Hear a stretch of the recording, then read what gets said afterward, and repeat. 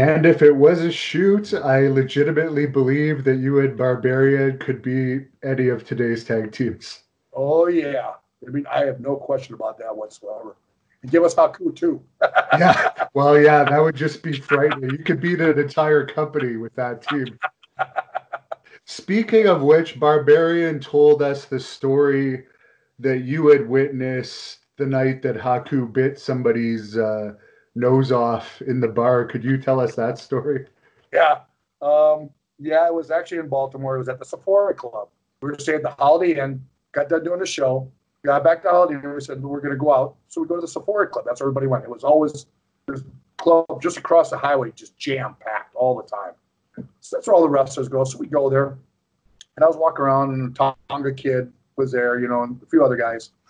And as I walked around, I see Haku there. He's drinking a beer, just kind of looking. So I go up to him. I said, Haku, how you doing? So, good, brother. I'm doing good. You know, so I'm just enjoying my beer. So we go on. All of a sudden, I come inside. I'm just walking around outside. Kind of look at him. And you could see he's kind of got this focus on something. I'm like, oh no, I hope not. Also, he just starts going through the crowd. I mean, just starts walking like he's in a measure, staring, you know. Goes down, grabs this guy. I'm looking at him. Just all of a sudden, next thing I know, there's just blood everywhere. Just blood all over the place, you know. And oh, you got to be kidding me. You know, so Tonga Kid and me, we ran over there right away. We all were able to get him back to the hotel at the Holiday Inn. So I said, you know what, I'm going to get Haku up to the room, you know. Let's get him up to the room. I don't want him in the bar here, you know. We were able to get him up in the room. They was like, okay, I'm good, guys. I'm just going to stay here. I'm good. So we go back down. After we go back down, about a minute later, here he comes down to the bar down there. Now he's in the bar down there. Great. I don't want to say anything, you know, near the Tonga Kid.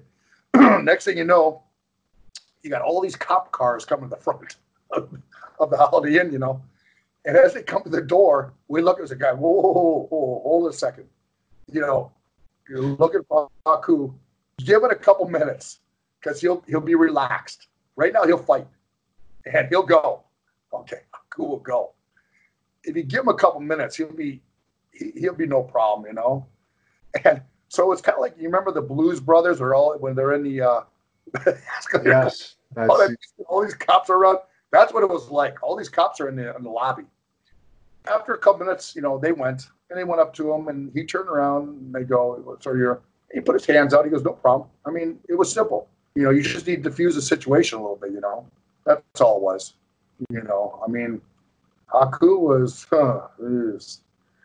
him and Barb, I think, were two of the toughest individuals I've ever known.